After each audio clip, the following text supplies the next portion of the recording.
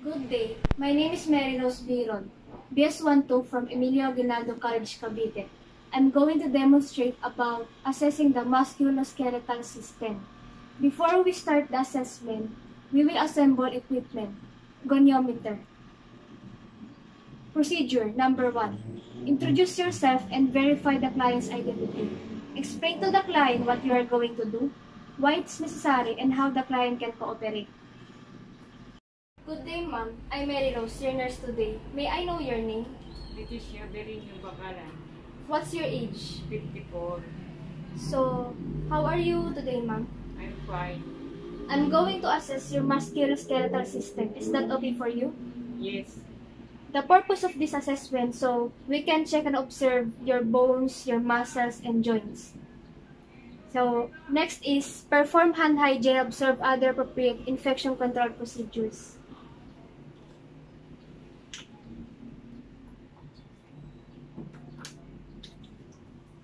Next is provide for client privacy. Next is inquire if the client has any history of the following. First is muscle pain, onset, location, character, associated phenomena, aggravating and limiting factors. Ma'am, do you have muscle pain recently? Wala.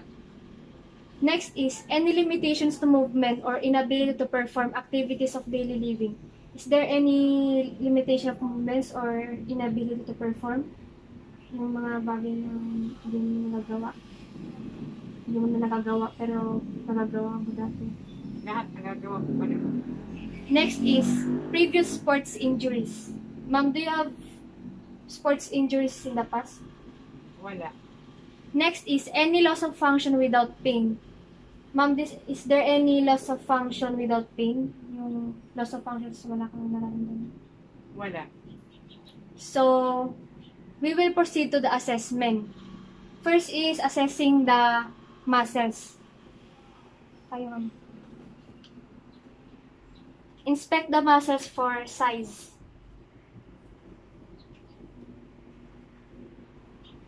If there's any discrepancies, use tape measure. So the possible normal findings here is equal size of each side. While the abnormal findings can be found here is hypertrophy or atrophy. Next is inspect the muscles and tendons for contractures.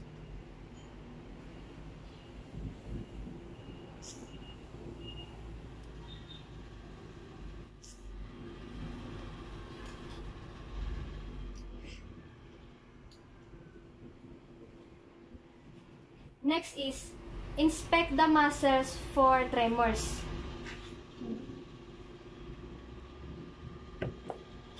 So the normal findings is there is no contractures and there is no tremors. While the abnormal findings is there is contractures and there is tremors. Next is palpate the muscles to determine muscle tonicity.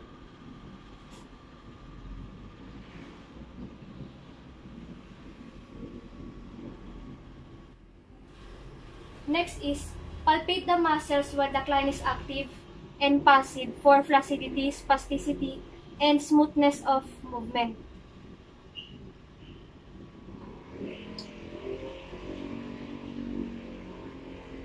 Next is test the muscle strength of the following.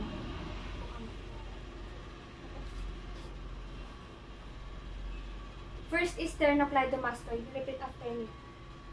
Down.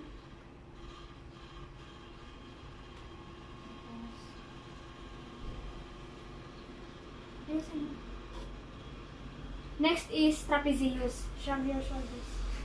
Kailangan ma-resist mo. Next is deltoid. Raise your arm above. Kaya matulog. Hanggang sa yung style. Next is biceps.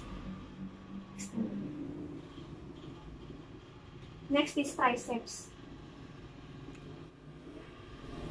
Next is wrist and finger muscles. Kabila. Next is grip strength. Ito, ano mo yung index mo. Kabila. Index. Next is hip muscles. Assist the client to supine position.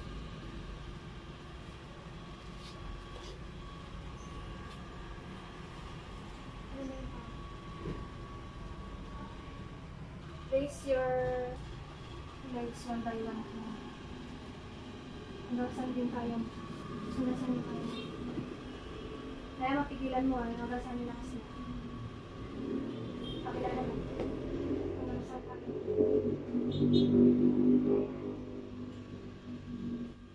Ito lang ilakas mo. Next is hip abduction. I-extend, spread mo. While attempting to abduct. Hip abduction.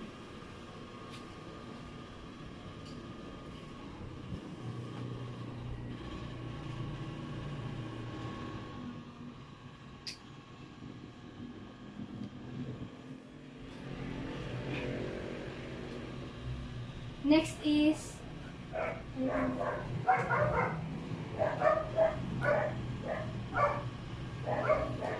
quadriceps.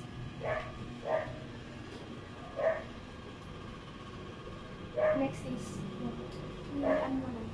Ay, ba't ang paano? Supine ka. Tapos ipas. Next is quadriceps.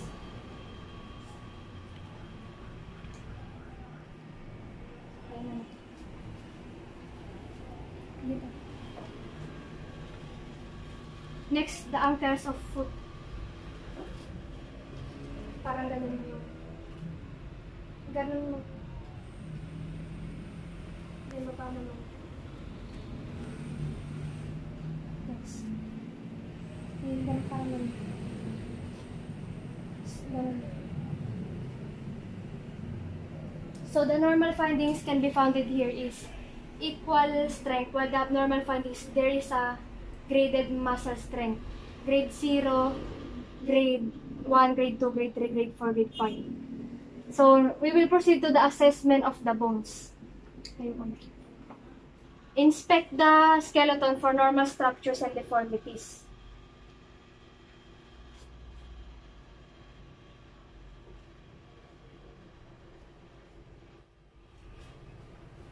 Palpate the bones as well. So the normal findings can be founded here is there is no deformities, while the abnormal findings is there is any deformities. Next is palpate the bones to locate any areas of edema or tenderness.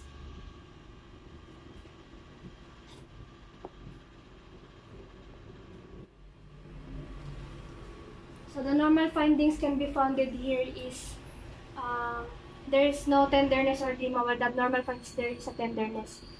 Next is we will proceed to the assessment of joints. First is inspect the joints for swelling. There's many kinds of joints like pivot joint, ball and socket joint, gliding joint, condyloid joint, hinge joint. Next, the normal findings can be founded here is there is no swelling and there's no crepitations, while the abnormal findings there is swelling and crepitations. Next is assess joint range of motion. So, there's many different kinds of joint mobility and indicated in the fundamentals of nursing book. So, just select any of the joint movement and use goniometer to measure the degree of to measure the angle of joint degree. So that's all. Thank you.